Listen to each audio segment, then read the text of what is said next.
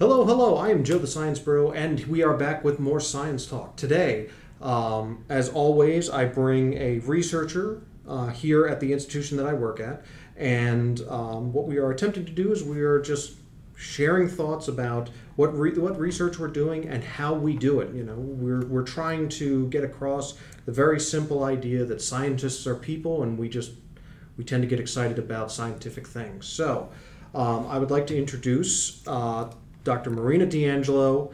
Dr. D'Angelo, thank you for joining us. Thank you for having me. If you could just give us a brief description, what it is that you do here at the institution.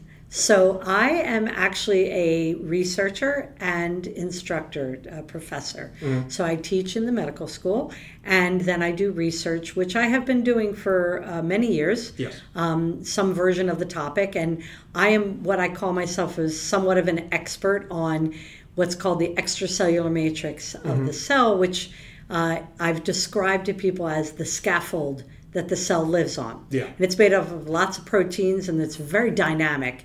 And actually, it wasn't until the early 80s, 1980s, that researchers started to understand that it was a dynamic and not a static scaffold. And that was right about when I entered graduate school in the late 80s, and so myself was very interested in it. And the topics that I focus on are diseases in which that extracellular matrix has a role in the disease. So you can think of things like collagen. Everybody's familiar with the collagen, skin diseases, etc., where you have collagens that are messed up, some bone diseases like osteogenesis imperfecta. Most people are OI, probably are familiar with that. Yeah. And that's mutations in the collagens that have very devastating effects. So there are diseases like osteoarthritis, which is the one that I'm quite interested in, where that scaffold of the cell is broken down, and over time you lose that cushion in the joints, and you end up with pain, inflammation, immobility, and people end up having to basically have a total knee, total hip, total shoulder replacement. At a certain point, it becomes degenerative in nature, doesn't it? Yes. Yeah. So it's really age-related. There can be things that speed it up, like injury, certain diseases, metabolic diseases, but hormonal kind of diseases. But really, it's an age-related. There's statistics that say that in the whole world's population, 80% of the people over the age of 60 have at least one major joint that has osteoarthritis in it. Some people it's debilitating, and some people it's just a little inconvenient, right? So it's a very important health concern. And it is absolutely about breaking down the collagens that are needed to keep the cells in place and eventually losing that cushioning, and you end up with bone on bone. Well, before we get into the meat and potatoes of all that, let's go back to the very beginning of Dr. When I was D'Angelo. born. Why science? Why science? That's a great question. So I have to tell you, freshman year of high school, I had a teacher who taught us Introduction to Physical Science and Biology. I took the same thing. Oh my goodness. And IPS, IPS. She was just brilliant. I loved her. And I said, oh, this science thing is kind of cool. And I had always been inquisitive as a child, but I really liked the arts. I played music and I was a ballet dancer, and I kind of thought I was going to go that way. But I really got inspired in high school. And so I started to focus on science. And then it wasn't until college that I realized that I liked doing experiments. So I had a work-study job at my university, and I worked in a water quality control lab, which is, completely the other side of the universe from what I do now. But I loved that process of collecting samples and then doing something to them and keeping the notebook and finding out answers and getting excited when we would graph it and it went the way we thought it should go. Right. So that's when I decided to go to graduate school and do research. Yeah. Wow. So what was it about research that really grabbed you? I think for me, it's a combination. I like to describe research in a couple different ways. Sure. I think research is actually a very creative process. Science is a very creative process. You create something from nothing. So you have an idea. There's no data to support that idea. You want to test that hypothesis. So you say, like, I see this thing works this way. But what if we changed this element? What would happen? So you basically are painting a picture from scratch. So it's doing an experiment, thinking of the experimental design, bringing it to fruition in the lab is very much a creative process. And so that always attracted me. Plus, I just had this healthy curiosity about how the body works. Why? I've always been more biology oriented. Why is something that way? Why is a leaf green? Or why do my knees hurt now that I'm old? So I think. Well, I mean, that wasn't the question originally, but no, it wasn't originally. But that creative process, that was the first thing that really drew me to science. And then the other thing that I liked about science was that I'm such a Virgo, okay? I like there to be an answer to everything. And I felt like science, you can control the variables and get a very clear response. Now, it may not be the one you were looking for, correct, which will make it a more complicated and maybe even exciting avenue to go on to.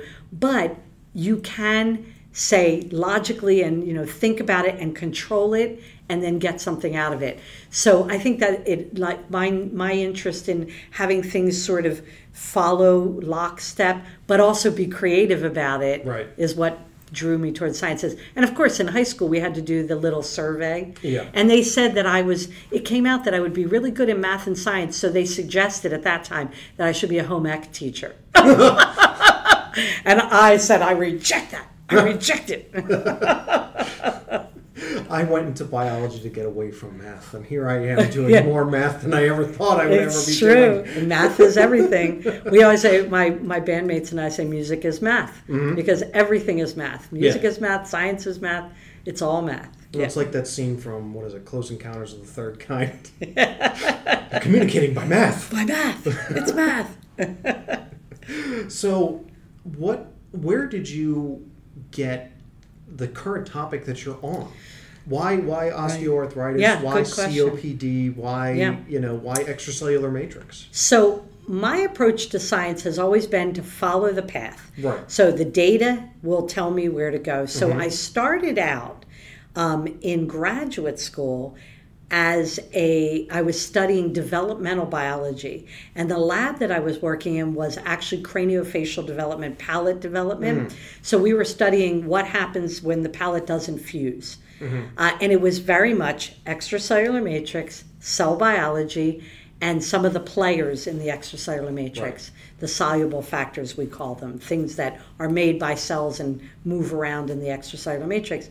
So I really started to build the seeds there of interest in just generally what happens with the extracellular matrix. And it was a hot topic then. Yep. So I was doing craniofacial research, and it's very hard to manipulate and do craniofacial research. And so when I graduated and went for my first postdoc, some of the players I was interested in, one is a growth factor called transforming growth factor beta. It was big and important in breast cancer at that moment, and the extracellular matrix of breast cancer. So I went to my first postdoc and studied breast cancer. And then from there, I got really deep into the collagens and what was happening with them. And so my second postdoc was in a lab that was a cartilage lab. So cartilage is that soft tissue on the ends of bones that it's the cushion. Yes. It's the shock absorber. Exactly, it's the shock absorber. So from there, being in a cartilage lab, that's when I started moving towards, well, what's the disease that's the most important, where the collagens are disrupted, the extracellular matrix, and that's osteoarthritis. And then the COPD and periodontal disease, so general diseases of extracellular matrix, that came from following the data again. So I had some really interesting data at the end of my postdoc before I started my position here at this institution. And I couldn't figure out what was happening. So I was doing these experiments where I was looking at 3 different players. And there's something called immunoprecipitation, where you use an antibody to pull a specific protein out of a sample. And I kept getting them all 3 coming down together. So I went to a conference.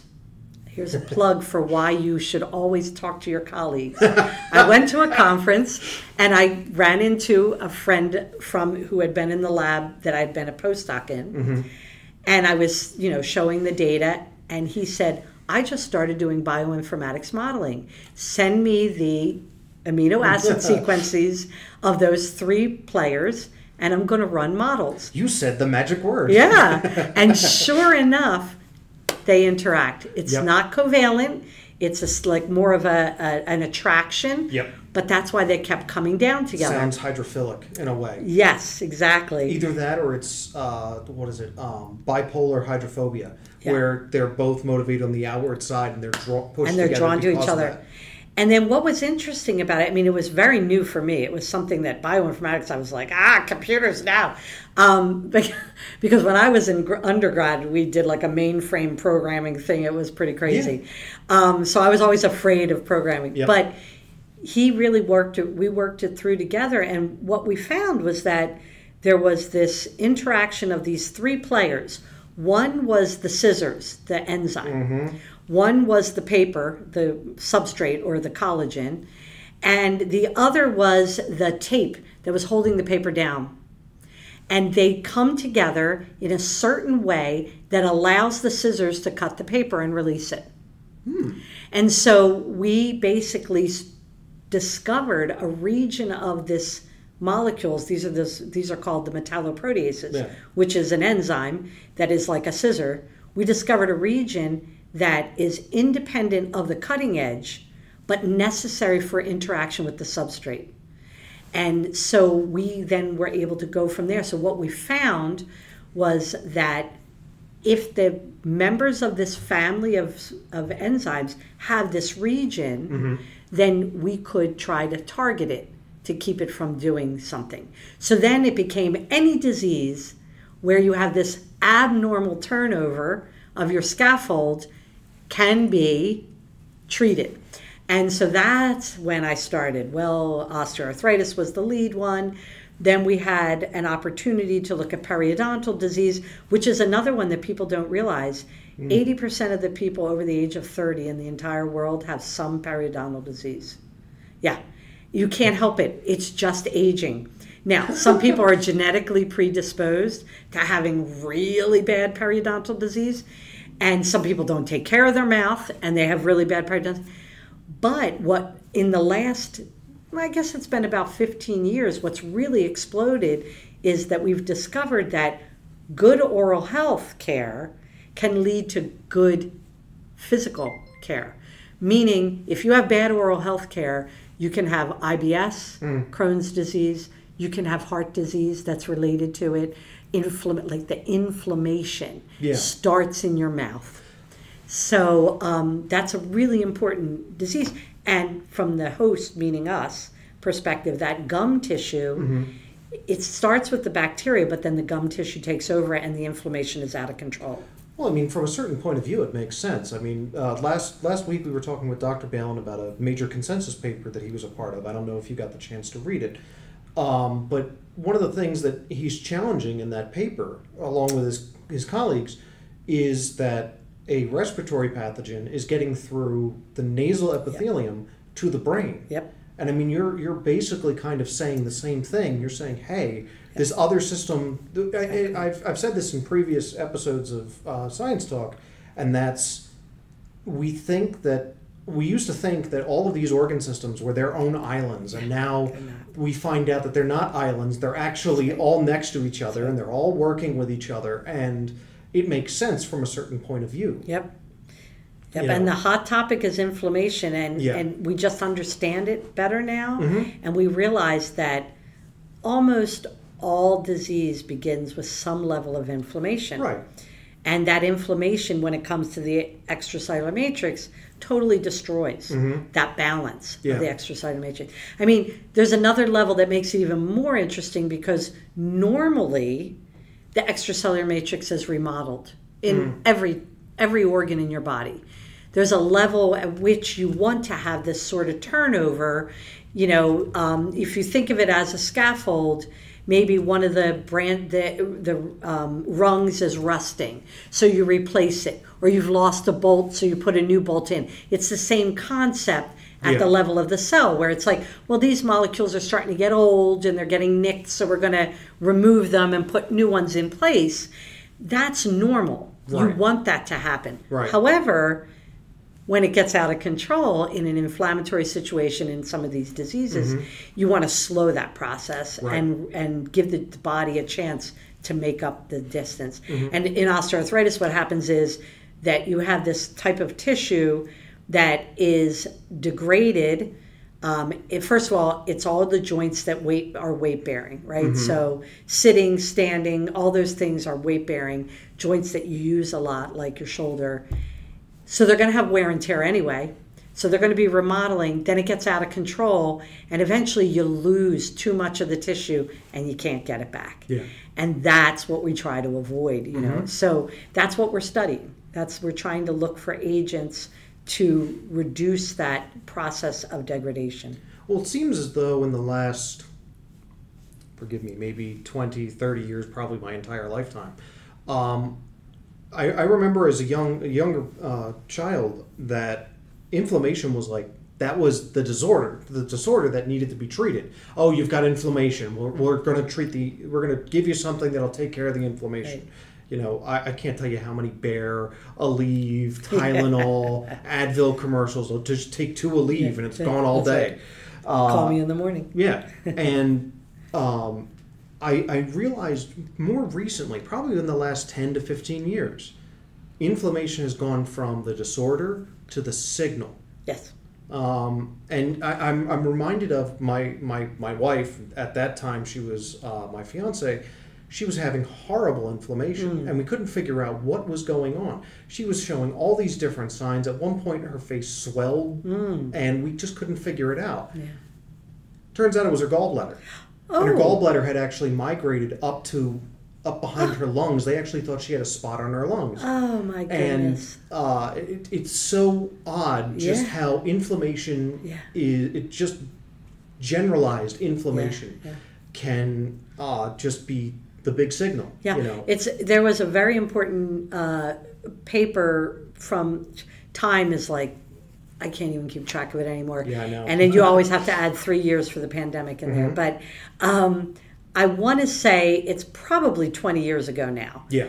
There was a paper published that showed that the cells of cartilage, which are called chondrocytes, actually produce inflammatory cytokines, the agents of inflammation, the signaling molecule. Was never thought, it used to be thought that just came from like the blood and the fluids of the body, where the cells that would make it would sort of migrate into the system and create the inflammation.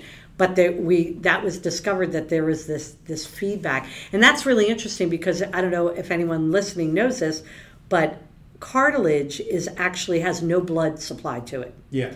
So that's one of the reasons that when you get an injury, like a tear in the ACL or a tear in the cartilage, it's very hard to fix it. Torn meniscus. Or children who break their growth plate because the growth plate is cartilage and there's no blood flow. And you know, everyone knows when you hurt yourself, the first thing that happens, it swells, it inflames, the blood comes, it clots, it fixes itself, you know, and then blood is the eventually worst goes thing away. to have in the synovial fluid, which is the fluid around the joint. Yeah.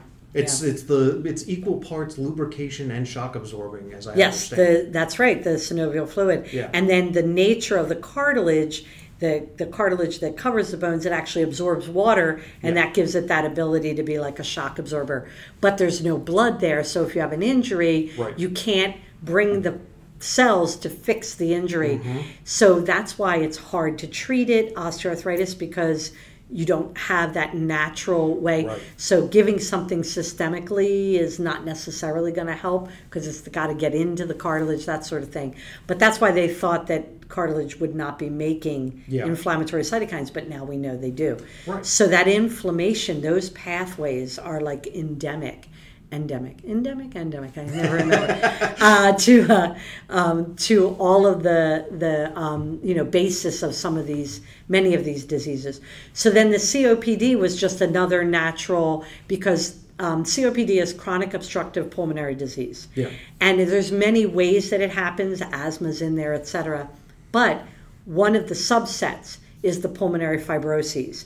So what happens is the little air sacs in the lungs, they fill the alveoli, right? They fill with air, and then when you expel, they recoil. Right. So there's a lot of protein called elastin that's within those walls to allow it to expand and contract and then expand back again.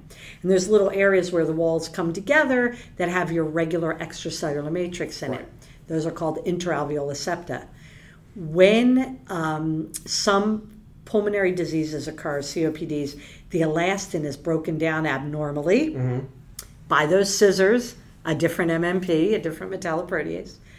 And in response, the alveoli don't do what they're supposed to do. Right. And so the collagen is pulled in a different way, and it starts to make more collagen. And when you see a scar, that's basically abnormal collagen being deposited. That's called fibrosis.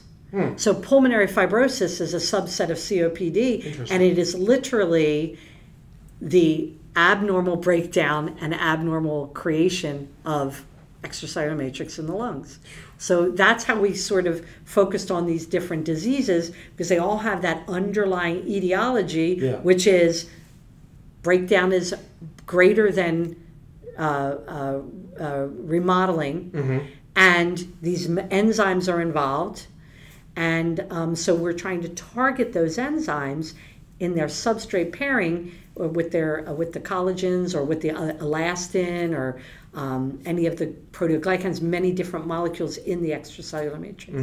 How can we sort of block it from coming together so that we slow that process down? Yeah, no, absolutely. I mean, it's funny hearing you say all of this, because I still remember, and I kind of mentioned this last week a little bit, but well, actually, to a couple of students. I remember in high school, hormones did one thing, and that's it. That's all they did. Hormones did one thing, and then got you in trouble is what they did. Yeah, and then. I remember I got to college, and there it was, we found estrogen in males and testosterone in females, and it's like, okay, all right, I guess that doesn't track. I guess that's okay. And then I remember when I finished graduate school, there was a major paper that came out that basically said hormones do a lot. Yeah, basically, no one hormone does only one thing. That's right. And it sounds, this is one of the things that I kind of try and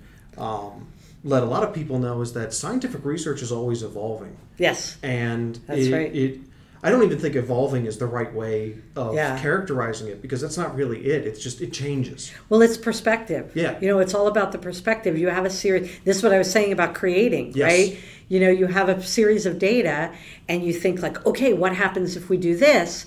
And you test it, and sometimes it opens up things you never even thought were related. Yep. Like when my colleague and friend did the bioinformatics modeling, and suddenly we're like, what? These three things work together. So, you're always sort of the perspective of science changes rapidly, and sometimes very, very slowly. But, I love, I don't know if you ever read, it's different now, the original DNA, the double helix book, before they became aware of how misogynistic it was, and they rewrote it. Yeah. It's funny because genetics, ever since genetics was originally brought about back in, I think it was like 1870 something, it's so funny how people have used it for their own ends, and it ends up coming back to bite them Yeah. every single time. Well, the thing about the discovery of the DNA double helix Mm-hmm. is that it was Watson and Crick it's a happened. They happened to have access to Uh-huh. pieces of information just in what they were doing in labs they had visited. Yep. They got to see some things. Not that they weren't intelligent. I'm not No, taking they were that away very from them. intelligent But it was men, all yes, about but- perspective. Yep. They had all these pieces of data, and they said, Linus Pauling had the alpha helix, Mm-hmm. but he didn't have the other data that they had access to. Yep. And I'm just blanking on the woman's name that they totally kept out of the... Rosalind Franklin. Yes, Rosalind Franklin. That piece of data was her spec data was... X-ray chromatography. Yeah, was critical to them thinking about the concept of the linchpin. double helix. It's Right. the linchpin of their entire Right. study, because that's what gives them the distances That's right. that they need to form their model. And That's even right. even then, there's another aspect of it, is that later on, their model was disproven Yeah. because that's not really how it looks under stress, Right. which is really how it is in the cell. And they didn't account for histone proteins as well. Yes. So, But we have better modeling Right, and we've imaging, got so we way can see better that. modeling- But the modeling, way better idea imaging. of the scientific discovery was that because they had a couple pieces of information that the leaders in the field did not have, Mm-hmm. and they had the openness of mind to think of it differently, their perspective created this whole world that we never would have been able to study if they hadn't even suggested that. So it really is about perspective. My favorite things are paradigm shifts. Oh, and absolutely. in our lifetime, well, my lifetime, you're younger than me, but in my lifetime and part of yours, we've seen a few of them. Oh, absolutely. In science, and it's really, really exciting when you think about it. Absolutely. I still remember as a young student, I was still in elementary school when the Genome Project officially ended in 2000. Started in 1980 and ended in 2000. And I remember my teachers in elementary school saying, "Oh, soon we'll have all the answers." Yeah. No, it's 2023. As any scientist will tell you, we were left with way more questions than answers. And it was nonsense data. Yeah. I had one of my professors was a young student finishing up their postdoc on human genome at the time, and he said, "No, we were running out of money. We had nothing at the very end. We had to finish. We're done now. We just had to finish. Arbitrary We had to end. write a book." Yeah, and I still exactly. remember the image. It was very similar. It reminded me, you know what it reminded me of? You remember the Bill Gates picture where he's just filled behind all the code that makes Windows? Yeah. I still remember the image of the four members of the four heads of the team, and they're standing in front of the pages upon pages upon pages of the human genome. Yeah. And I still remember this to this day. I still remember my professor going, "And they knew nothing." Yeah, exactly. But that's good science. Yeah. When you end up with more questions, Yep. that's good science. Agreed. That means you've uncovered the whole, right? Yep. I get excited when I hear about discoveries, and there are many things that are not within my wheelhouse of knowledge, but I still think are very cool to hear about, Yeah. right? But it always inspires me back to what I'm doing, because when you discover that a planet is not a planet anymore, right? And we have evidence to say why it isn't, or A planetoid, yeah, spheroid, exactly. and a satellite. Right? That's right. Or I remember when the subparticles were discovered. Yep. It just shook my world. Right? I was like, wow, that is so cool. I don't even understand it, but it's so cool, and it made me want to go back in the lab and Yep. rethink things. So, that piece of it, science and the pursuit of questions and knowledge and trying to tease out our world, Yep. I just find it very, very exciting. It's No, exciting. That's the word I'm going to Yeah, use. no, 100% I agree with you on that. It is very exciting. And it's almost... It's sad that some people out there don't seem to understand the burden that a lot of scientists get put under. Yeah. I can't tell you how many scientists, researchers that are older than me, researchers that are in their prime, and you just see them where the weight of what they want to do versus what they can do crushes them. Yeah. And I still remember the first PI I ever worked for, older gentleman, never got to, pipette anything while I was in there. I learned from the lab manager. And I still remember I walked in one day and I had a notebook in my hand and I was like, I have an idea. And quite literally, he just took his hands and he went like this and cleared off his desk and he went, awesome. Let's talk. Let's talk. Yeah, yeah. And that was the kind of enthusiasm that I had never expected from a scientist, from a researcher.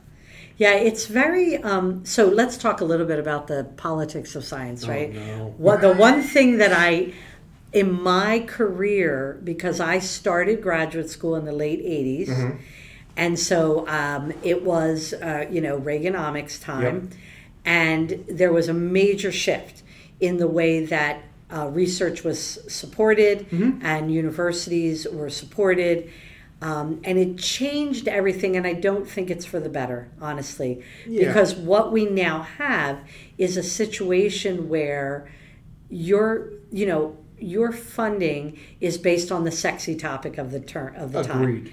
And it shouldn't be that way, right? What did I say at the very beginning of this discussion was that you follow the data. Where's all the research on stem cells? Right, you should follow the data. If the data tells you... gene therapy. Yeah. A lot of people don't realize that gene therapy is actually illegal in the United States because of 3 or 4 researchers, 2 of which are at Penn, or were at Penn, Were. And people don't realize that there were deaths involved. Yeah, that's right. Because of very poor science. Yeah.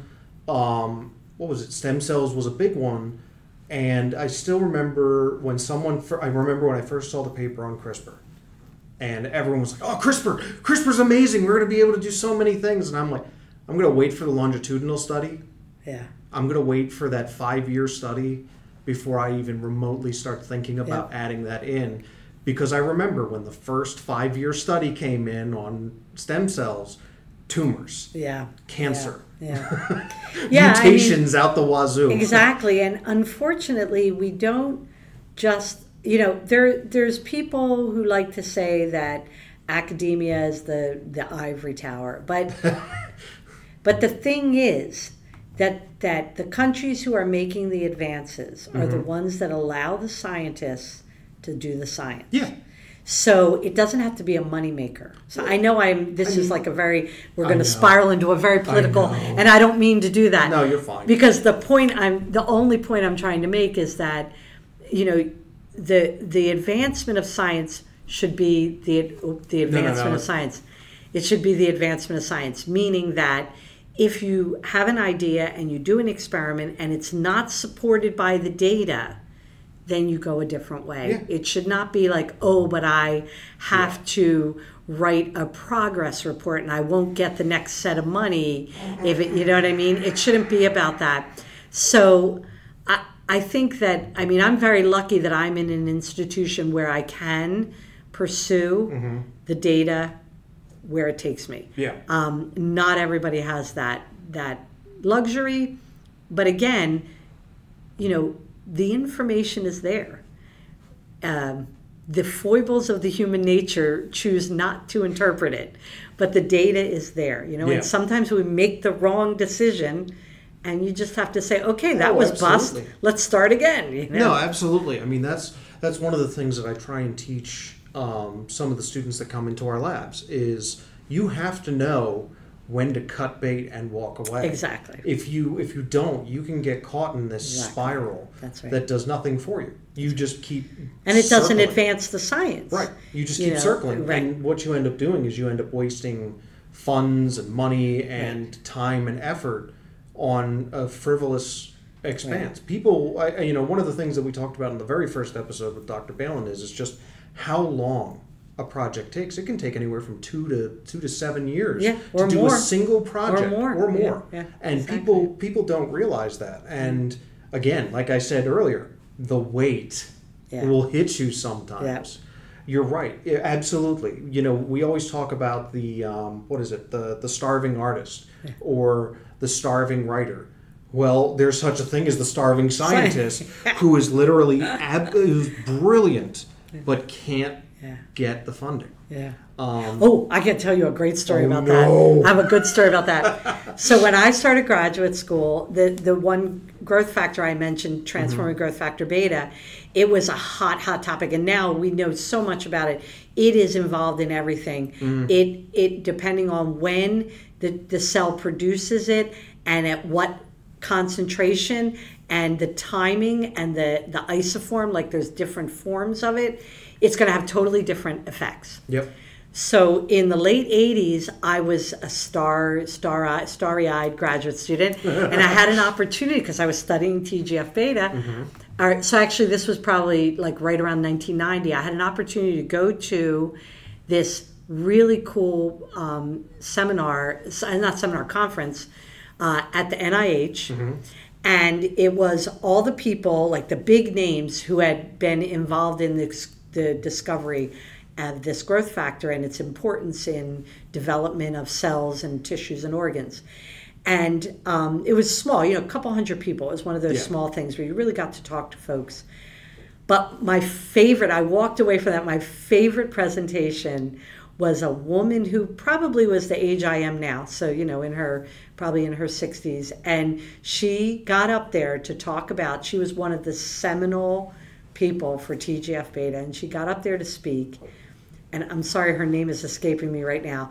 But she gave this beautiful presentation, all this data. And then she said, we're at the NIH.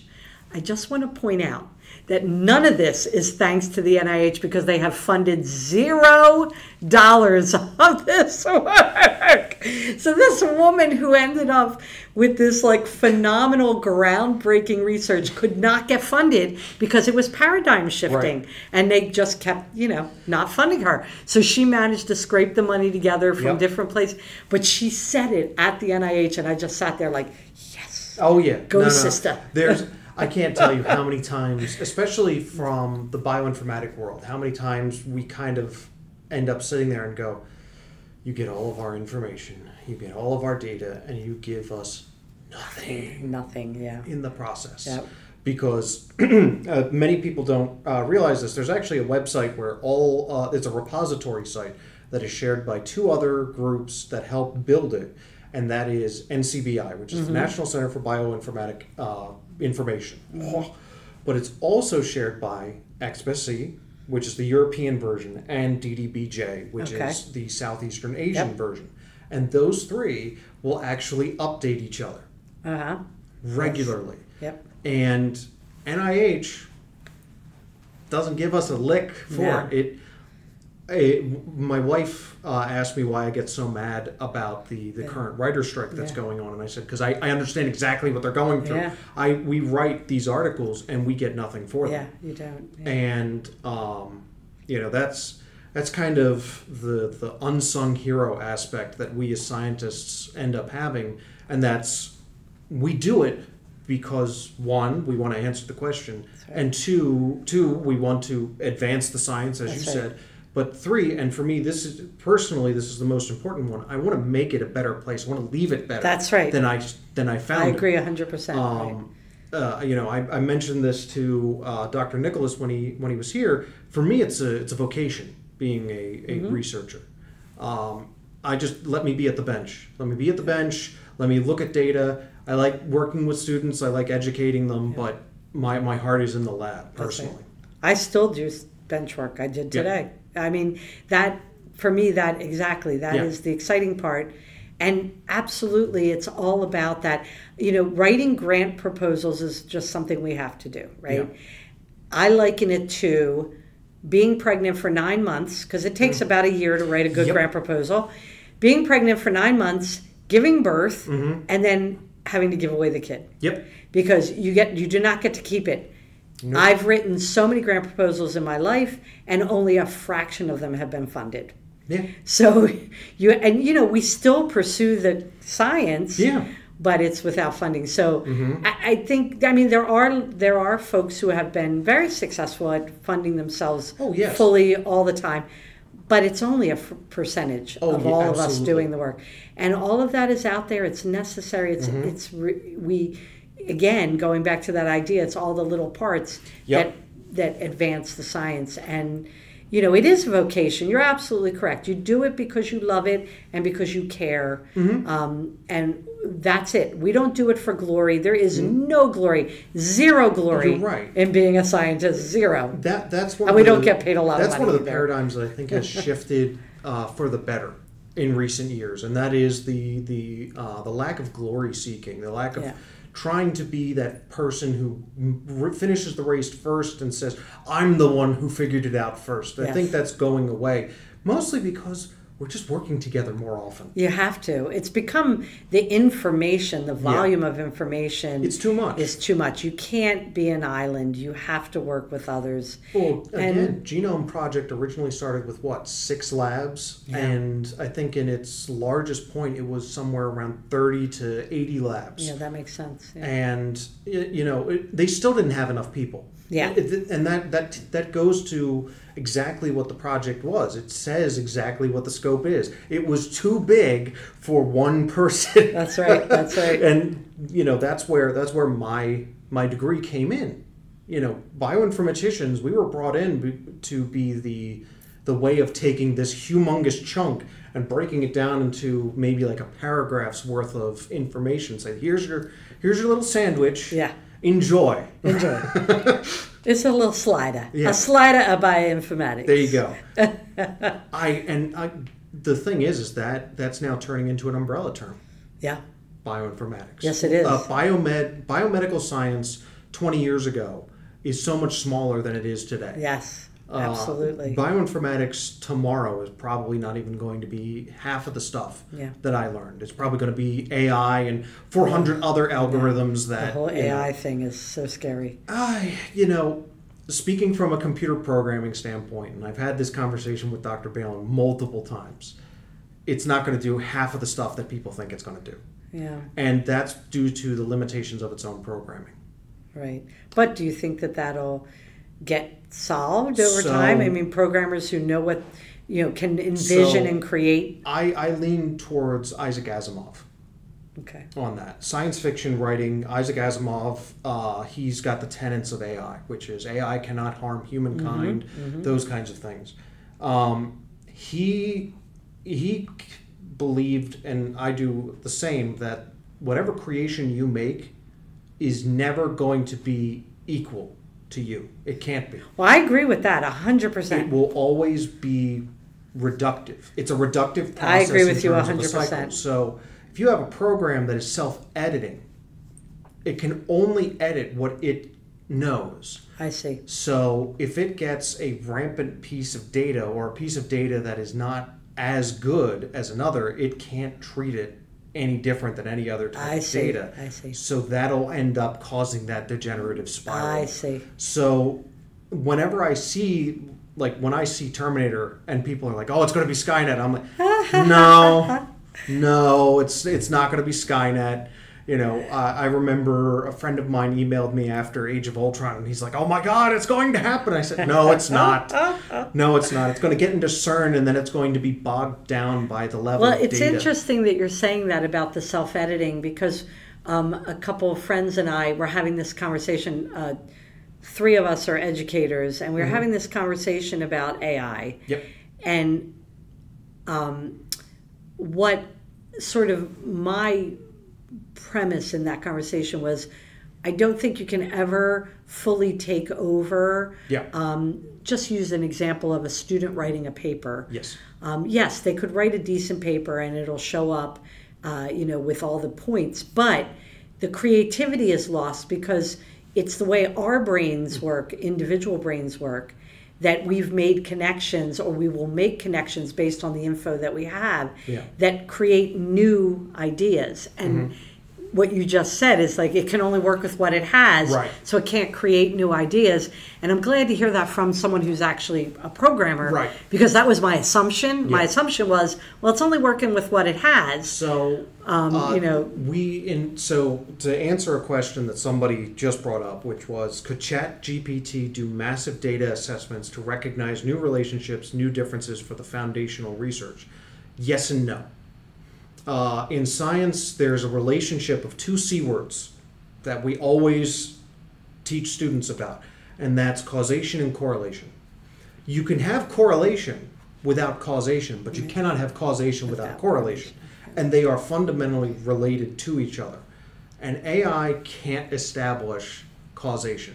It can only establish correlation.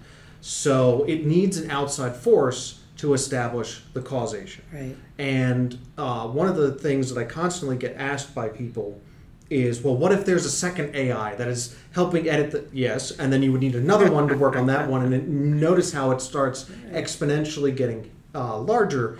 Another thing that is limiting to them is the physical nature of computers.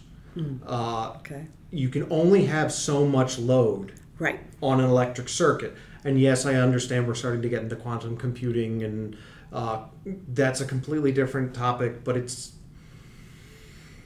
The best way to describe it is that we in science, we work off of line of best fit a lot. What happens if you have an outlier inside of your line of best fit? Right. What do you do? Yeah. It's an outlier. But how do you know it's an outlier? You got to do more. You'd have to do a test for outlier. Right. You'd have to do a test for outliers. Yep. But you can't just treat that single point. Right. You have to do all of them. All the This points. is where I say the computer program would get bogged down because it would get into logical arguments with itself. So it's the adage of everything I'm about to say is a lie. I'm lying. Right. That is a logical instability that a computer can't rationalize. I see. Okay. So there are limitations for a computing system in and of itself, on off, 1 and 0 binary information. That's a limitation.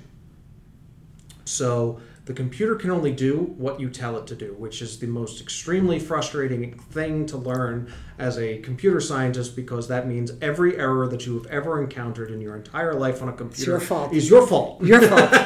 Your fault. It is your fault. And we humans will not do what we're told, so that's a whole other thing. There is such a thing as programmer's rage, and if you've ever come in contact with a professional programmer who has had an issue with an error for an extended period of time, you will know. I think that I had programmer rage when I had to do Fortran programming at Drexel. Oh, God, Fortran. See, that's another reason why you won't get Skynet. Yeah. Fortran doesn't work off of internet. It has no API setting for internet. So what that means is there's no module inside of it to handle that kind of communication. Yeah. There has to be a physical source. It's one of the reasons why we haven't gotten rid of it. Interesting. Yeah. That was Although it's years easy ago for me. the only problem is if you are on site, it is easy to bust it. Yeah, well. And that's because it's very mathematically based. Yeah. As you know. It was a long time ago. If you change a 1 to a 2, the thing will explode. Yeah. And if you've never heard a computer overload, it's like popcorn. Oh. It's very frightening because it's electrical popcorn at high voltage. Oh, boy. Well, I've never had that happen. Thank God. Yes. When I was sitting in the floor of Crease Student Hall, that did not happen to me. I mean, neural networks and AI are very interesting. Neural networks can be utilized to make weighted decisions. Mm-hmm. Now, a weighted decision is a concept that we do as human beings all the time. Yeah. Because a weighted decision is a biased decision. Mm-hmm. And I know that the word bias comes with its own right, but it's a different type. weight, but it's a the different true type meaning of of bias. Yes. So whenever you train a neural network, you have a training data set and you have a validation set. Mm-hmm. And the problem with an AI is that there's never going to be a large enough validation set or a large enough training set for it to be able to handle everything all at the same time. So you'd basically have a committee of large body. You'd basically get humankind. It'll bog itself down. Yeah. Interesting. Mm-hmm. So we know that so far we're hoping it's not going to the machines aren't going to replace us. In its current form, our ChatGPT has already been used to try and build a litigation, and it's failed. It's already happened. There's actually a... it's funny you should say litigation, because that's what started us on this conversation. Yep. That's what we were talking about. So there is, I forget what the case is, but there's a channel on YouTube which is called Legal Eagle, and he discusses a lot of legal matters. And one of the videos that he did recently was on a lawyer utilizing ChatGPT to build their pre-case brief. Oh, interesting. Huh. Mm-hmm. Something. And it did not go well. It did not go well. And this is the reason why I say AI is not going to grab your job anytime soon. It made up a case. Oh. It made up a case, and it made up the legal reference. And if you've listened to anyone who has asked for a journal article made by ChatGPT, it makes up the references. Oh. But how can it make up stuff when it's based on what it can... When I say it makes up stuff, it's utilizing a random source generation. Oh, I see what you mean. Based off of what it already knows. Got it. So it's basically building several lists, and those lists generate that randomness, which effectively makes up something. Makes up, yeah. So it's not you sitting there and saying, "Oh, I need to prove this is true," and I remember reading these articles. That sort of thing. Have you ever heard of the video game Minecraft? Yeah, of course. My son is obsessed. Ask your son how many times he's had diversions whenever he's doing something. He's got to go and I got to go and take care of that part of the automation, or I've got to go and do this, or I've got to do that. That's the reason why AI will never work. It'll get bogged down on one of those, and then it'll spiral into useless code. I like it. Think of it as you're opening up a new tab of Chrome, and you just keep opening them and never closing them. Never closing them, yeah. That would be the way that I search the internet. Honestly, that's what ends up happening. And this is why I even when people are like, "But quantum computing," I'm like, that's great, but eventually the program is going to outstretch its random access and memory. I will say, I mean, just to bring it back to the biology and the things that we do, a lot of primary cultures, which is cells that we take from, from patients who are having total knee replacement, we'll take the biological waste, which is their cartilage, and we'll put those into tissue culture, and we'll test them. Yes. They never act the same. No. Because there's variety. There's so much biological variety that you're absolutely correct. You can't... the reality is not prescribed. It doesn't fit into a box. One of the things that I tell students a lot, because some of the students that we get, they come from very logical means, meaning they've read the knowledge in the book and now they're trying to apply it in real life. And I look at them and I say, this is not the textbook. Right. Practical lab work, the textbooks, you will not have any help from them. That's right. The theory works there. That's right. But in practice, it's something completely different. Yeah. And I always reference E. coli. And I say, what's the gram reaction of E. coli? And they're always, it's gram negative. Is it though? Have you ever held E. coli at room temperature for any longer than 10 minutes? Yeah. No, it's gram variable. It'll shed its coat anytime. Yeah. So there you go. Yeah. Yep. And now what you going to do? That's right. No, it's true. And, you do these, when we do replicates and we do multiple experiments, always trying to build that N, that number of samples, because what you were saying about earlier, until you have enough data that you can look at the correlation, you can look at the normality of the data, you can't really say. You can have a beautiful isolated experiment, but when you try to put it all together, then you have to really try to reduce that variability. I'll give you another one, and that's fixation rate for mutations. Okay. Has anyone ever figured out what that constant is? Well, I can tell you the answer is no. Do you know why? It's because I would need all of the information from the beginning of time to today. And that means every second I would need more information Yep. just to calculate that one Yep. constant, and you'll never have it. You'll never have it. You'll never have that information. Yeah. And in a way, that's kind of the secret sauce of life, is the fixation rate, because we exist in different shades of gray. Yeah. And those shades are getting more muddy. Yes. As we go along. That's right. Now we got into creativity earlier to bring color theory now into it. Yep, exactly. Yeah. Science is one of those very interesting things. It's almost an entity in and of itself. Well, that's it. At no point can you ever say, I love whenever somebody says, oh, well, we'll ask, Dr. D'Angelo, she's the expert on. I'm always like, there is no such thing Yep. as an expert, because I know a lot about metalloproteases and extracellular matrix, but there's always going to be somebody who's going to publish something that's going to make me go, oh, well, that's a whole different kettle of fish. And now I need to think about what that means, you know? So, science is very humbling. But also but that's what makes it so exciting, and that's what makes it a career, because you never are going to ever be done, right? You can pick a point in your life where you say, okay, I'm going to retire kind of the fun from the part of lab it, bench. But you're never going to be done. That project, that line of questioning, you can only hope that someone's going to pick it up and continue it, My family, because I'm the first scientist in my family, I'm the first one who actually went into a scientific field. It's culture shock for them and for me whenever they discuss any kind of topic involving science. And my dad found out very quickly that he could not enter my wheelhouse and survive.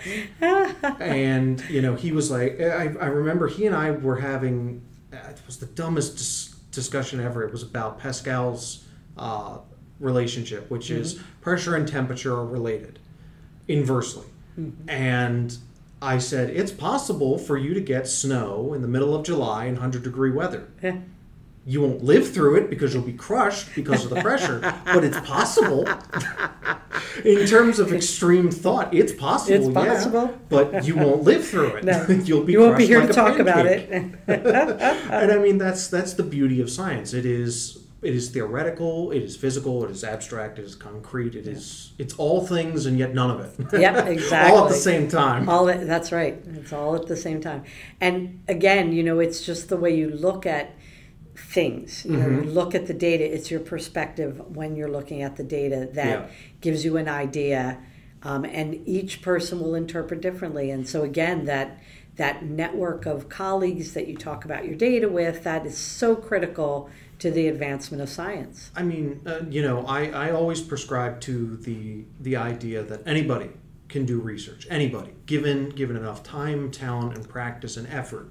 Anybody can do the research, whether you're doing it at the bench or you're just doing it theoretically from journal articles. Anybody can do scientific research. And again, there's a reason why I told you that story about my first PI, and that's because at any educational level, you could get that one perspective, as you said, that changes the way you think about that same question that that's been bugging you since the beginning of your career. That's right. I thought of an experiment that Dr. Adams and I are working on, and he went, I had a theory several years ago that is basically what you're just talking about. Exactly. And it's like, all right, let's do it. Let's get crazy. Come on. And it changes everything. Yeah. I mean, that one conversation with my colleague back 20 years ago with that piece of data, he went to Bioinformatics.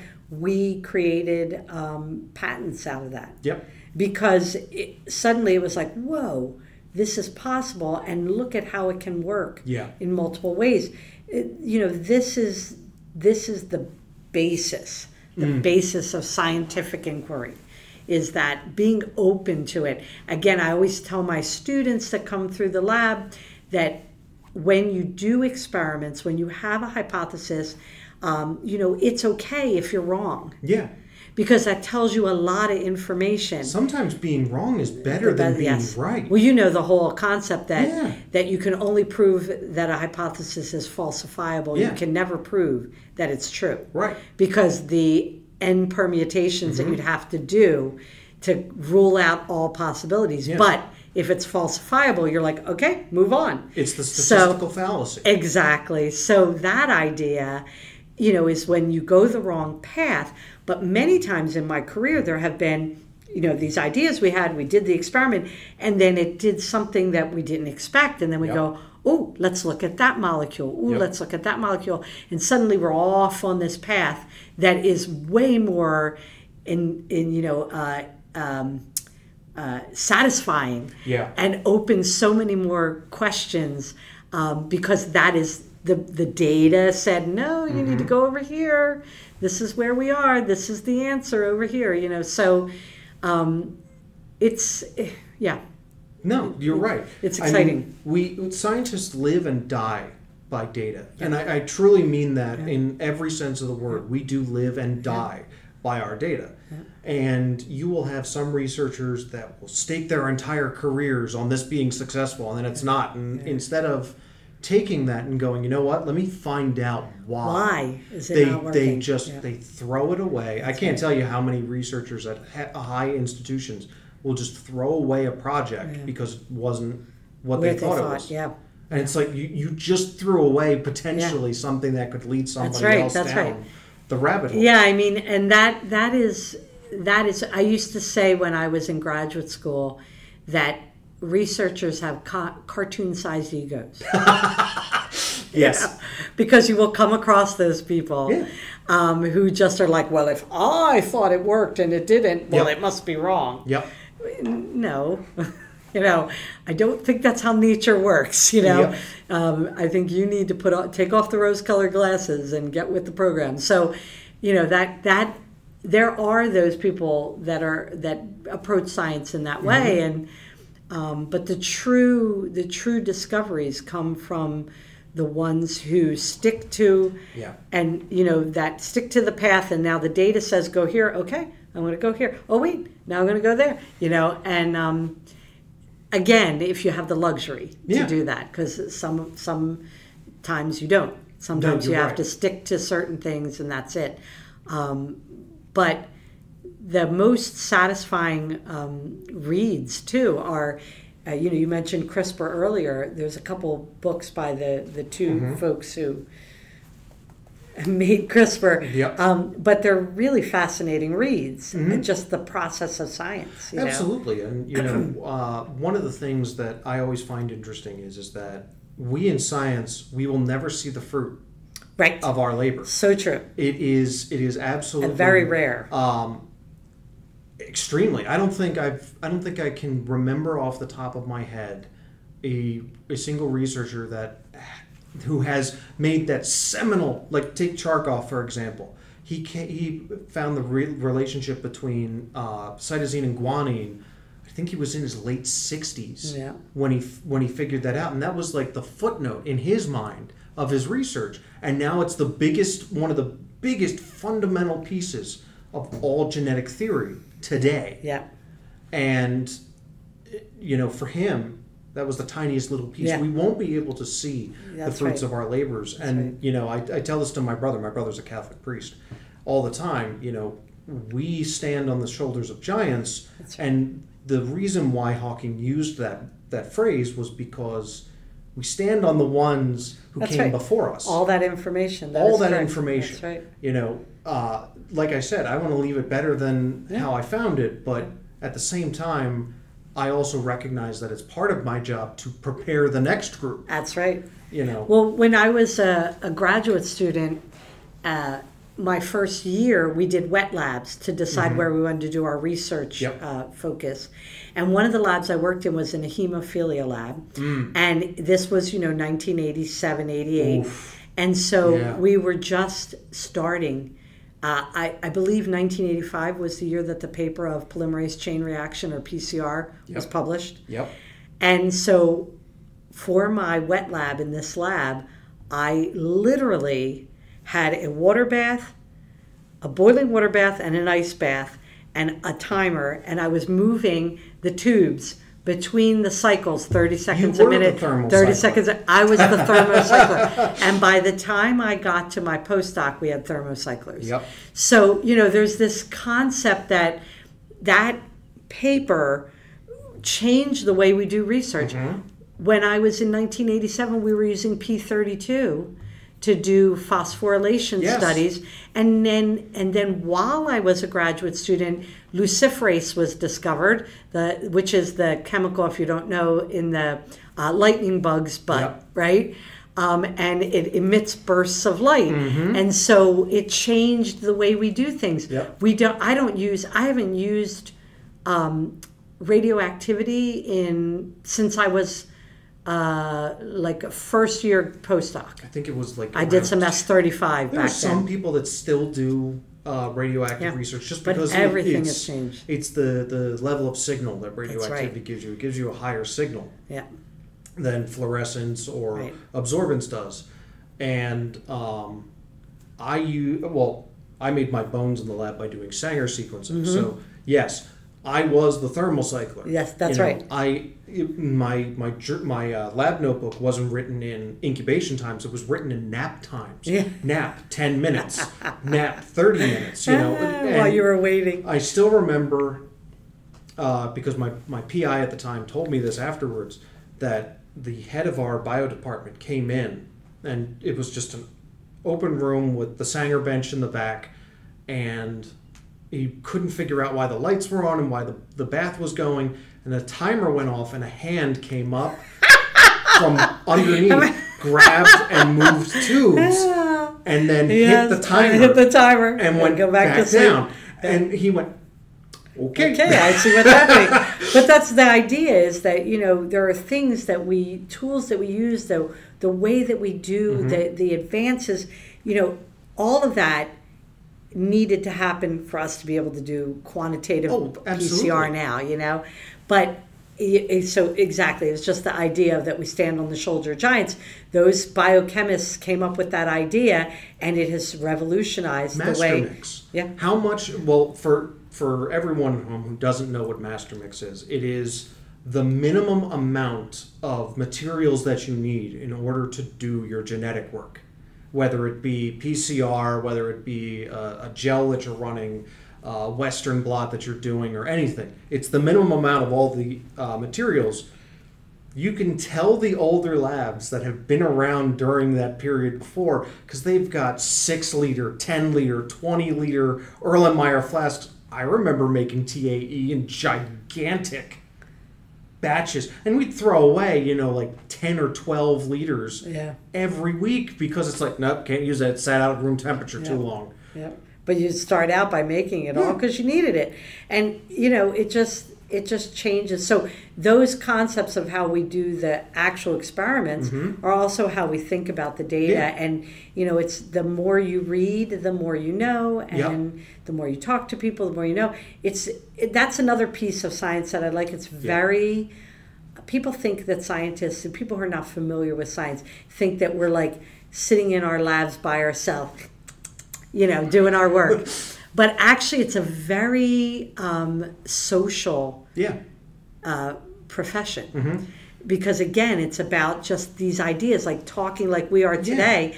They stimulate thought and questions, and you get ideas, and you get excited, and you go and do something different. We're not the people that you see in James Bond films where we're turning around in the captain's chair petting a cat. Where do I get my captain's chair, by the way? I've been a scientist for this many years. I know. Where's my captain's chair? I still remember, when I got a lab coat with my name on it. I was like, oh my God, this is awesome. Yeah. It didn't just say department. Yep. It's a big deal. It was. Yeah. No, it's just... It's super, super fun, but also interesting how different. Here's another, I love to tell stories, can you tell? No, that's Here's fine. Another funny story about when I was a graduate student, and I wanted to adopt a dog. I decided, so my friends knew I was looking, trying to find a puppy or something that I could adopt. And so I was working in the lab, because I was a graduate student, so I lived there.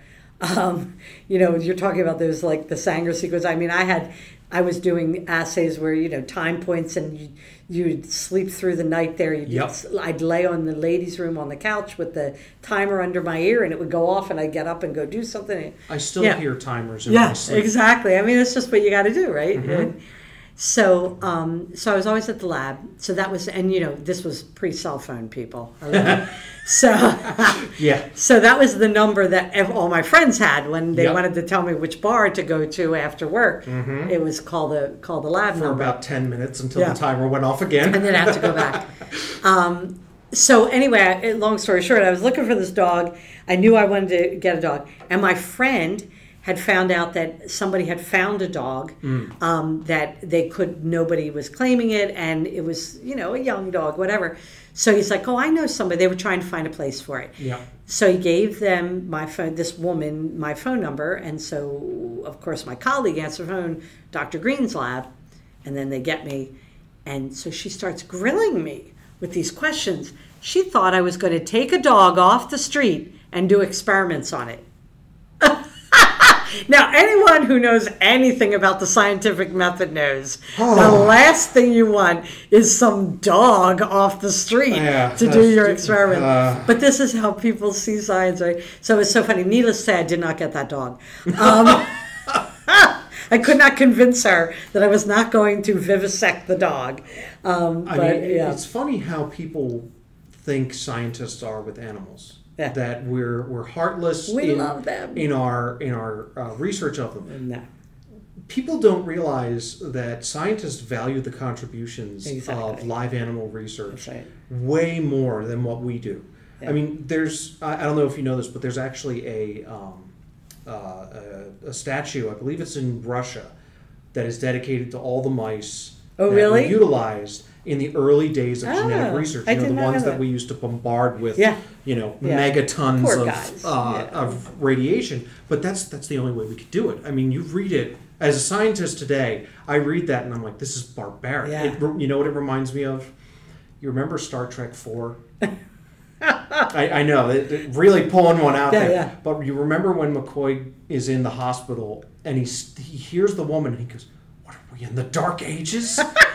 And it's like, in a way... That's what it feels like when you... In a way, it does feel like that. Because my wife and I will watch certain movies and she'll be like, is this really what it's like? And I'm like, at one point, yeah, but now, no. Well, it's funny because when we watch movies with my friends and all, my pet peeve is that whenever they show a lab, there's Bunsen burners that are unattended. There's big flasks with colorful liquids in.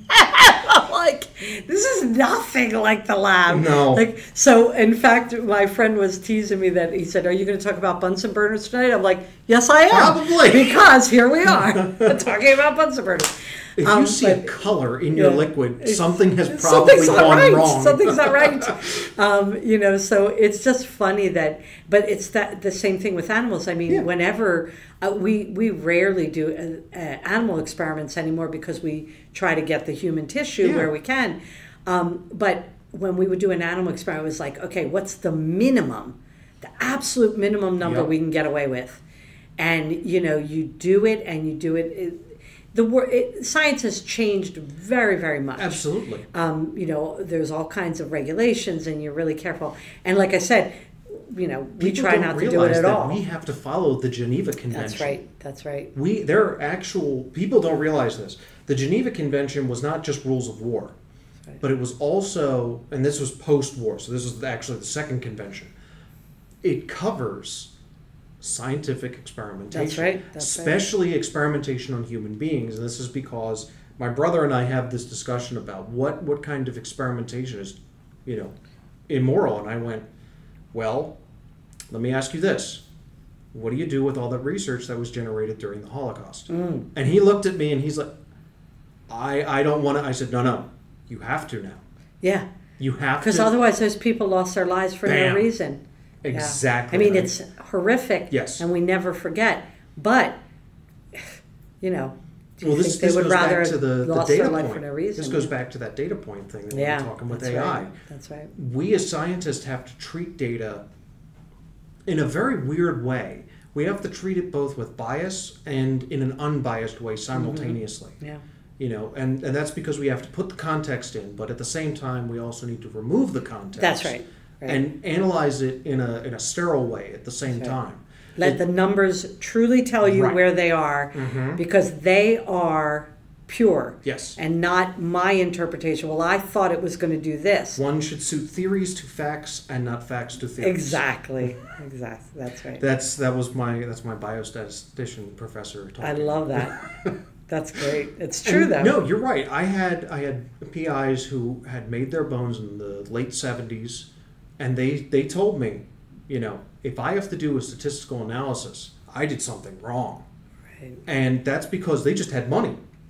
They could buy 50 lambs and be able to do research. Yeah. Ugh. Yeah. You know, they could buy, and part of it is they would go to farms and they would be like, I want to buy this many. And the farmer would be like, sure, I'll get you as many as I can. That's right. And that's how they would buy them. Now, you know, one mouse is, you know, probably close to $400 these days. Yeah. People don't realize, oh, you're mistreating them. No. Do you know how expensive that mouse is? Yeah. I'm going to treat that thing like a king. No. No, and you're right. And again, it's like doing animal studies. Really, it's just like the same way we thought about the radiation studies. It's like if this is the only thing you can do at this stage, or when you get to preclinical trials where you need to be sure that if you're going to put this in a client-owned dog, or you're going to put this in a human being, that it's not going to kill them. Yep. You know, so then you have to do certain models to make sure. But again, everything is always about the least amount you can do. Yep. And you were talking about ethical research and how, you know, what do you do about that? That's another really good book, The Immortal Life of Henrietta Lacks. I don't know if you've read that one. I've heard of it. But that's about the basically the whole beginning of tissue culture. And people are familiar, I'm sure, with the HeLa cell, which is used quite frequently as an immortalized cell line, or a cell line that just keeps growing. It never has a stop to it. Which is kind of funny when you think about it, because when we use that same definition, that's how we characterize cancer cells as well. Yes, that's exactly what they did. Yeah. That's how they discovered that cancer concept, because that's what they were doing to the cell cycle to create these immortalized cell lines. But HeLa is Henrietta Lacks' cells. So all those cells that you can find, these immortalized lines, but it's a very interesting book, because it talks about this idea where they were taking, you know, this is biological waste, right? This was a person they take a biopsy to figure out what's going on with them, discover that they have, you know, ovarian cancer, but those cells were then, they tried to use them. And so the question of the book is, number one, which we already know now, you have to get consent. Absolutely. You don't take anything. Even when we take samples that are biological waste, we get consent. The surgeon consents the patient beforehand. We have no identifying data. Nope. So that we know is an ID code, and that's right. We don't know anything about the person. And then there's this idea of, if people have made millions off of tissue culture, that is the person's self, or is that person's family entitled to that? And these are all really important questions. I remember, because we utilized cell lines to test the safety of the coronavirus vaccine, get very topical and very current event.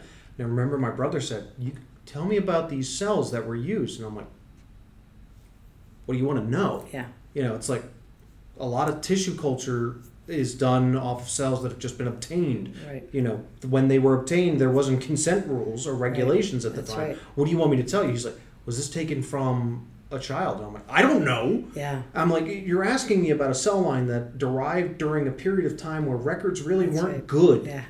So it could have been from a child. It could have been from, you know, a juvenile, or it could. Well, there was no concept of HIPAA and patient rights in 1940 something, 1950 something.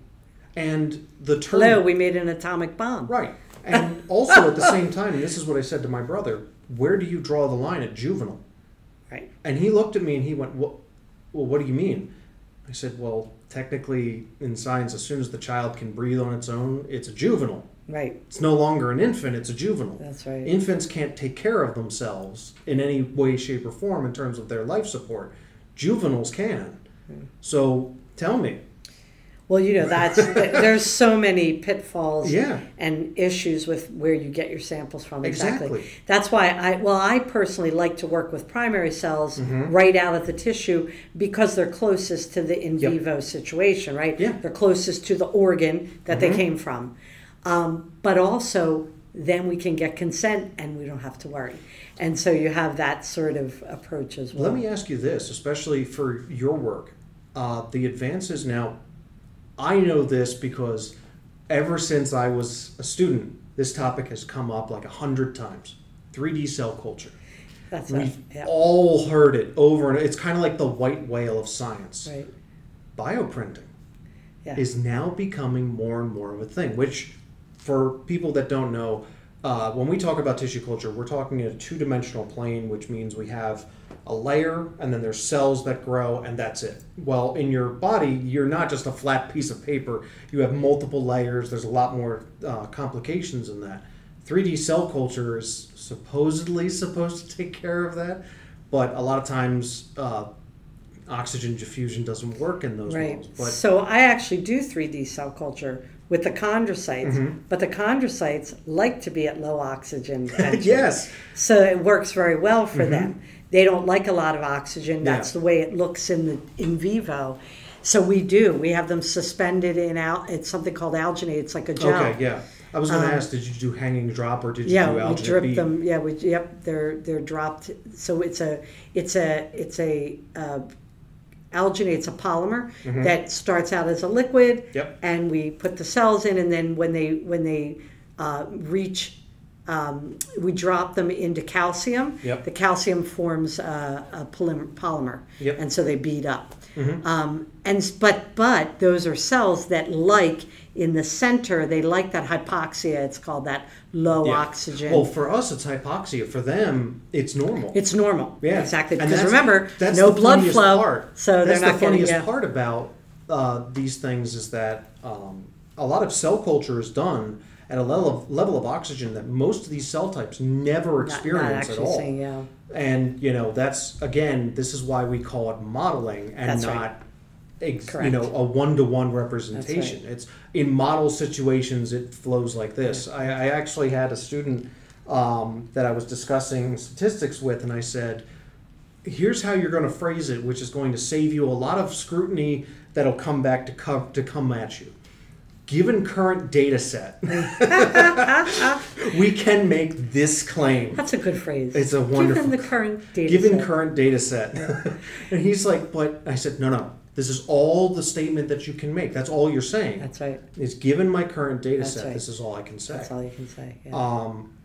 But given the current changes, I mean, I have to talk to you probably later about a new technique, which is actually utilizing just a shaker plate to develop the bead instead of actually using the alginate. And the way of the drop, it doesn't create a uniform distribution of the cells. You'll get clumping. Right. This, in terms of the shaking, supposedly forms more of a uniform distribution of the cells. Yeah. So we'll have to talk about that. Yeah. So that again, that's all about your experimental design, though. Yep. You have to know what you're trying to recreate. I mean, everything we do in vitro is modeling what's happening in the body, right? Yep. We're trying to model it. There's organ cultures. There's different ways of doing it. But depending on the cells that you're looking at, you can get away with it. We even did some co-cultures a few years back where we had those beads.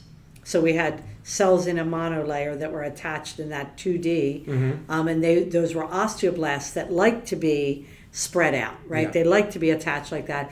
Then we put a little cup in that has a filter on the end, and we add the beads above. So now you create that interaction between the cartilage and the bone that underlies it in your normal growth plate, of the bones, of the long bones.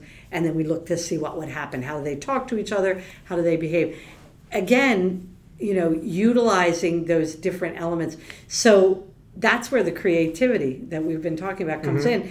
You think about it. That was an idea I had with a student that I had. They were like, oh, maybe we could do this. And I said, oh, I've heard of this. Let me find it. And then we made it work.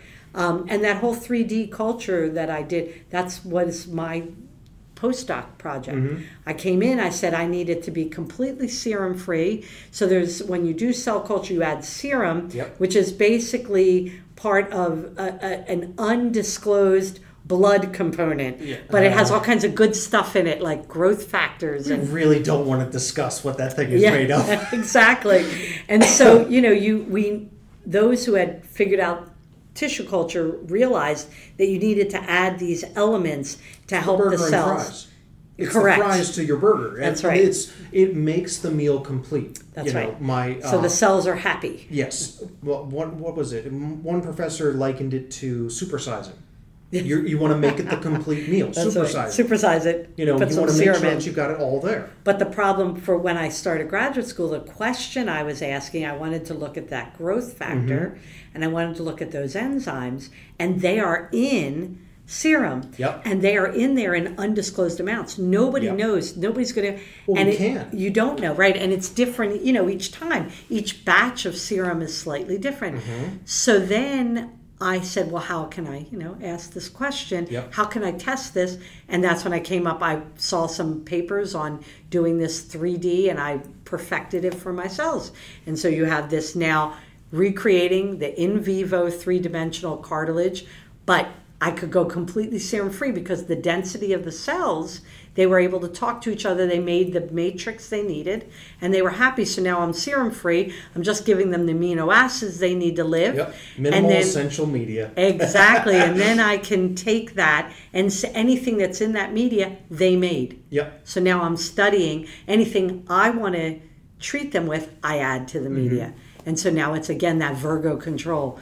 Now I'm controlling it. So, you do what you got to do. You do what you got to do to make it work. And sometimes it's really cool, and sometimes it's a total bust. It doesn't work the way you thought. Yeah, but then that also just makes it that more fun, because you have to figure out why the puzzle didn't fit correctly. It's like, well, I've got it's the IKEA thing. Why do I have all these extra parts? I've got too many bolts. I have too many extra bolts. Why do I have too many extra bolts? Yep. The extra bolts of science. One of the questions that I normally ask is, how has things changed since you started? But we've talked about that. Kind of been hitting that one repeatedly. Because I have seen major changes. It's been, my career has spanned a very exciting time in biomedical science. Yes. And so I've seen huge changes occur that have really impacted our day-to-day experimentation. But we've talked about many of them already, And actually one of our audience members just echoed a fact that we said earlier, which he says, they say, I know in engineering you learn more from a fail than a success. And that's the truth. That's correct. One of the things that's beautiful about failure is one professor of mine said, if you don't know how to do it the right way, do it the wrong way. You'll figure out the right way very quickly. It's so true. It's true. So true, yeah. It really is. I mean, troubleshooting is always, for me, troubleshooting is frustrating, but it's also the most exciting part of doing the experiment because you can rule out why it didn't work, right? You can say, like, okay, this, therefore, if all of these things, nothing's wrong with any of the way we set up the experiment, none of the lots of reagents we use, everything's good, then we're asking the wrong question. Start again. I mean, that's kind of the beauty of the human condition, because we as human, I don't think many, and I think it's probably the best term is to simply say laymen or laywomen, lay people. The human body lives on a fine line of homeostasis. Yes. And I don't think anyone really understands, except for scientists and certain doctors, just how fine of a line that really is. We take so much for granted. Yes. about how the body works. Mm-hmm. Well, it just is, right? Yeah. My heart is just going to beat. Well, I'm just going to eat that, and it's going to digest. It just is, isn't it? You know, and it's... we talked about my wife earlier. She had her gallbladder removed. She had to change the way she ate. That's because right. the gallbladder is involved in fat and That's lipid right. digestion. Right. So she had to stop eating certain things that That's were right. heavy in fat and lipid. That's right. You know, certain things that you don't even realize come into play out of nowhere. That's right. You know, if I'm not mistaken, we still don't know why. If you are a white American, or excuse me, Western woman, you will have to have your gallbladder taken out. Period. Yeah. At a certain point. Yes, it's the it's the 3 Fs: fat, female, and 40 over 40. Yeah, that's the most gallbladder problems. Well, it's like males. If a human male lives long enough, he will get testicular cancer. Yeah. Well, that's interesting. You know, I talk about that with my students all the time about osteoporosis, because osteoporosis is another bone disease, right?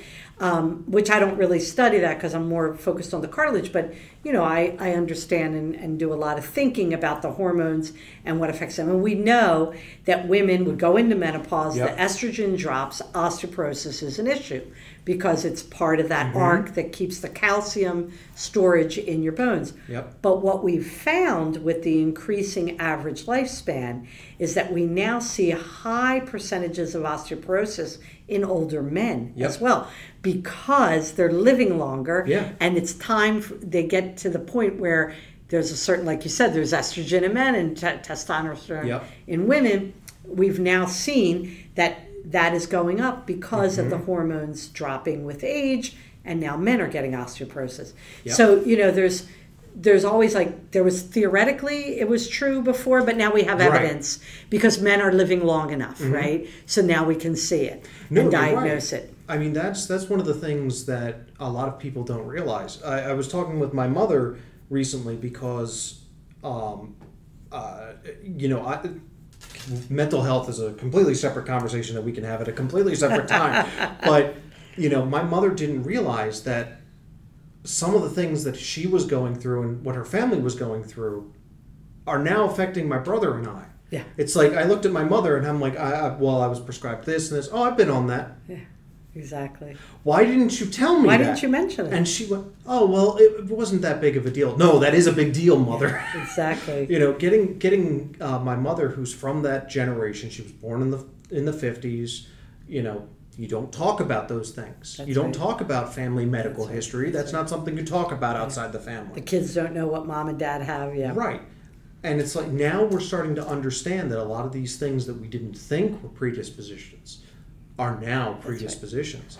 What is it? Non-alcoholic fatty liver disease is one of the most common uprising disorders in all Western cultures. Yes. We don't know why, but it is. Yeah. You know, that's one of my community was mentioning to me, what does elevated, you know, liver enzymes mean? And I'm like, I mean, it's one of 3 things. I mean, you're looking at either cirrhosis, fatty liver disease, or non-alcoholic fatty liver disease. I mean, you're asking me to narrow something down to, you know, something major. But again, that fine line of homeostasis. That's right. That's right. And, you know, we as scientists are trying to, like, figure out how far you can teeter off of that line before it completely snaps. That's right. It's kind of fun. We talked about the culture shock that I have with my family a lot. And I remember I was doing my first independent research project in undergrad. And someone asked me what I was doing. And I remember it was Thanksgiving. And I started talking about it and just rambling off. And I was, you know, cutting up my next bite. And I noticed something. You want to know what I noticed? Oh, what? Silence. Oh. Everyone had stopped. And I looked up and I went, did you spoil their appetite with your conversation? No, I was looking at the relationship between the oxygen carrying proteins. Oh, okay. And I went, okay, where did I lose everyone? Because you lost them. Because, and you know, Dr. Balin and I discussed this earlier, but we have our own language that we speak. Yeah. There was an old movie, and forgive me, I forget what the name was. My father loved watching movies from the 40s all the way up to present day. but there was a movie where a priest went to speak to someone who was a failed priest. Okay. And they both spoke Latin, and that was their common language. Oh. They could actually speak to each other, even though they were, I think one was Portuguese and the other was English. But they could speak to each other in Latin. But they could speak to each other in Latin. And it was so interesting. Oh, well, here we go. Here's something. I worked on data from nuclear power stations. We were trying to work out what caused the rate the boilers fired up. We had 40 years of data from 16 reactors. There were only 22 variables. We could not find the cause. I don't even want to consider the number of variables that we deal with. The weird part is that I think it's hubris. We all think that we know all of the variables, and then one variable or three variables comes in. That's right. And just takes a baseball bat to your theory. So you're not wrong. No, that, again, that's the perspective, the way you look at the data. Yeah. You have to believe the numbers. Mm-hmm. The numbers do not lie. And so if the numbers are not doing what you think they were going to do, then you have to change the way you're looking at it. Yeah. You have to ask the question differently. And, one of the projects we're doing right now, the lung project, we had been trying to inhibit one of these enzymes and looking at collagen production, because remember, fibrosis can... Yep. And we kept, it was kind of working, but it wasn't really convincing. Yeah. And then we were doing some reading. We said, why don't we look at this element? So we're going to look at the collagen, but we're also going to look at the elastin and see what happens. And bam, whole different story.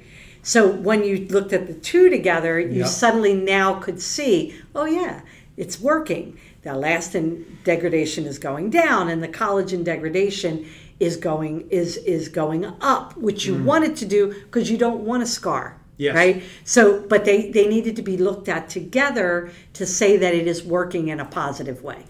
And until we did that, we were just kind of like, man, this data is not doing, I don't understand it. It's weird. What's going on? There is, because I'm very big about educating younger people in terms of biology and science as early as possible. Because, again, like I said, I believe anyone can come up with some kind of theory.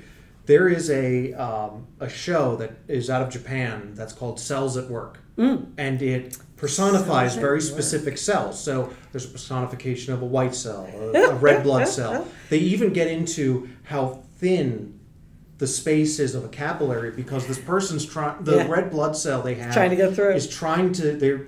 Basically they use the red blood cell as a package delivery system, and she's literally holding a box as she's squeezing through, and this guy opens his door and she's like, "Here you go."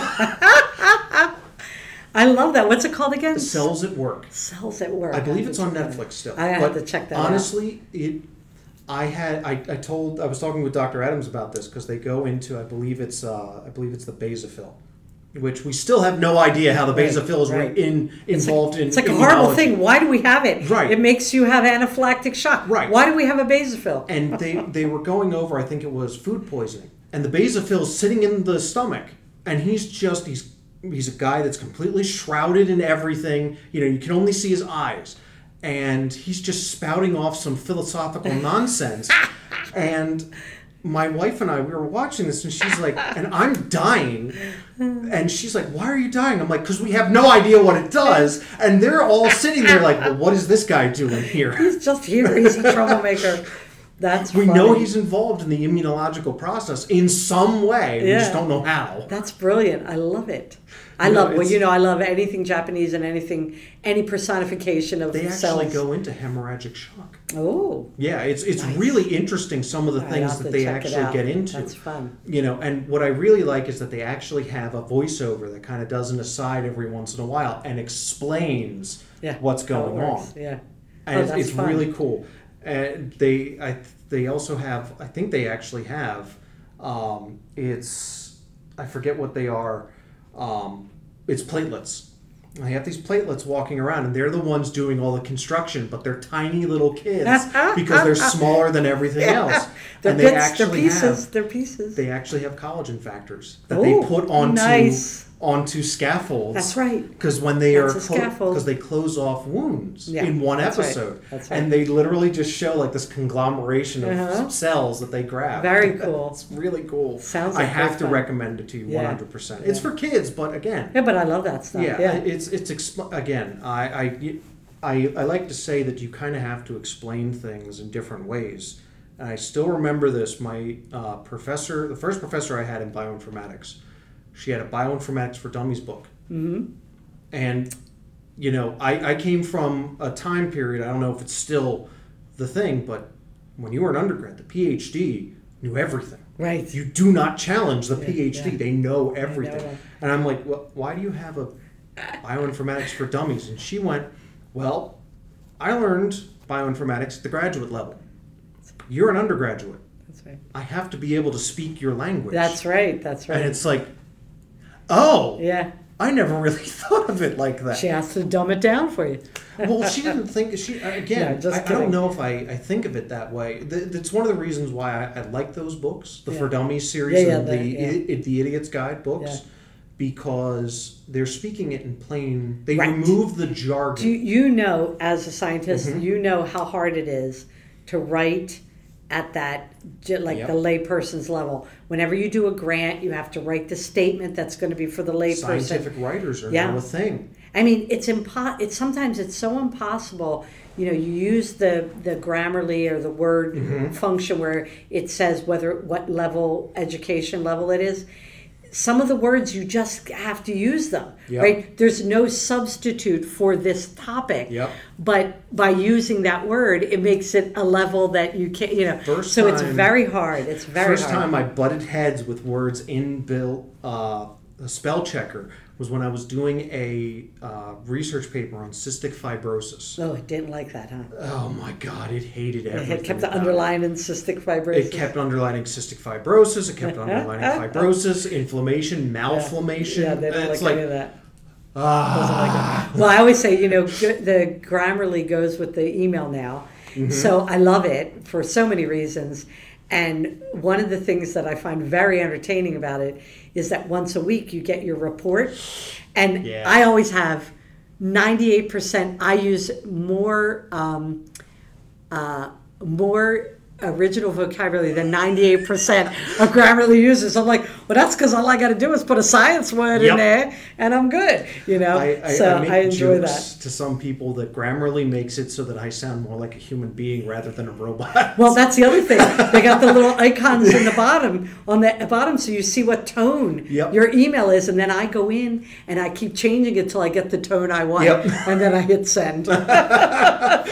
No, it's true. Oh, I don't want formal. I don't want angry. I don't want aggressive. I'm going to keep changing it. No, you're right.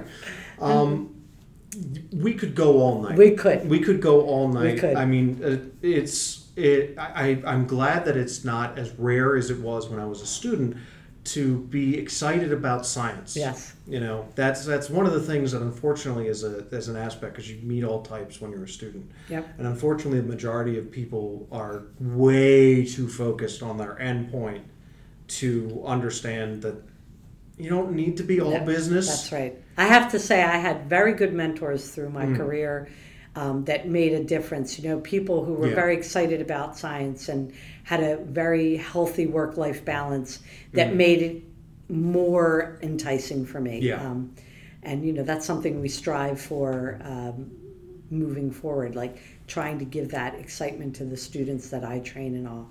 But I agree with you. I could talk about it forever. Oh, absolutely. I mean, that's one of the things. It's like I get excited about some of the dumbest things, but it's like, it's so cool. Let's keep talking about it. And my favorite podcasts are the ones about things that I really don't understand, but I just love to listen to hear them talk about.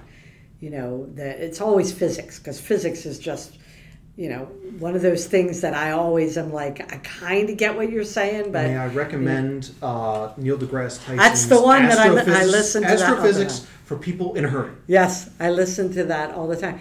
But I have to say that, that idea of just listening to science, listening to reading books about discoveries that are not in the field, Yeah. science adjacent from what I do. Right. It's still exciting. I mean, Yeah. that's just exciting is the word. It is what it is. No, you're absolutely right. I mean, that's what gets me to keep going. I said to my wife the other day, I'm like, because my social battery was dead, I was like, I have to summon all the willpower I have to get in. And there was a brand new article that was actually about hydrogel and hydrogel.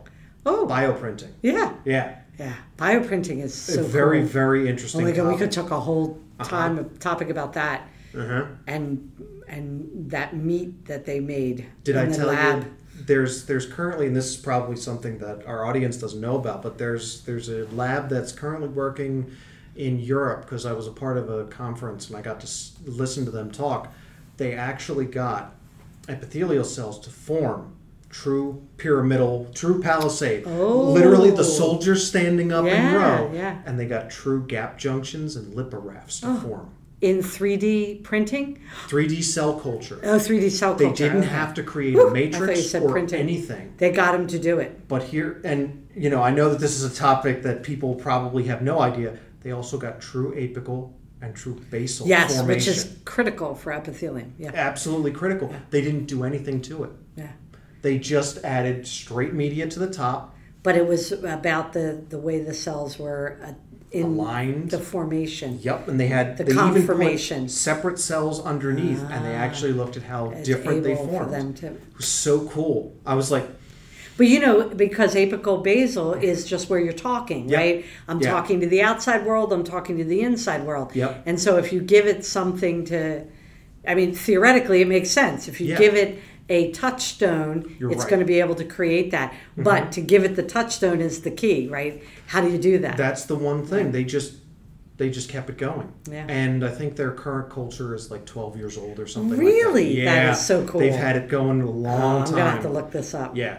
I don't remember, unfortunately I didn't write down the lab, but I don't think that they've published just yet. Oh yeah, they're not ready. Yeah. Very cool. Mm-hmm. Well, anyway, it is 6:02. Okay, we're done. We're done. Yeah. we could go all night probably for Didn't the rest of the year. feel like it was that long. This was super fun. I told you. I had a good time. So I like to open the floor up to you. Okay. Any of our guests, I'd like to open up the floor. Tell us what's going on for Dr. D'Angelo, or if there's anything that you want to say out to the audience. The floor is yours, Dr. D'Angelo. Oh, okay. Well, I just hope that this was entertaining for you. It was very fun for me to sit and talk with Joe this time. And, I look forward to doing this again. Great. And I guess that if people have questions, they can send them to you. Absolutely. And I would love to answer them. So They can. You can submit your questions either in the comments below if you're watching this on YouTube, or through my Discord channel. I actually have a special topic in there for Science Talk. Yeah. Excellent. I enjoyed it immensely. Well, I want to give our audience any last few moments to formulate any questions that they have. Are there any questions that you might have for me? I know I've been here kind of bombarding you with all questions and topics. I mean, this was a nice format. I enjoyed it.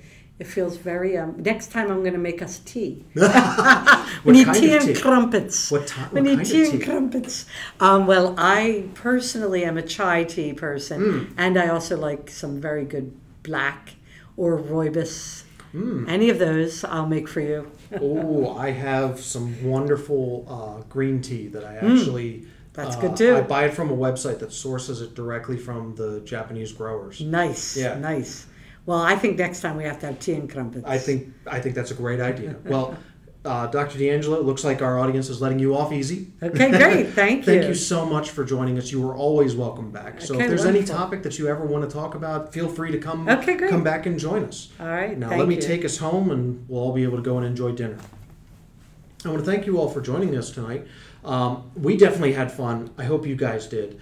If you enjoyed the stream, please give us a follow, as that is the best way to find out when we're going on. Also, don't forget to join our Discord. That's the best way to be notified what the schedule is, and then you can interact with us that way. Also, don't forget to like, comment, and subscribe, because that makes Google happy. Is there anything else? Subscribe if you want to. You don't have to. Links are going to be in the description below and on my Twitch homepage. So long, everybody. Thanks for all the fish. Good night.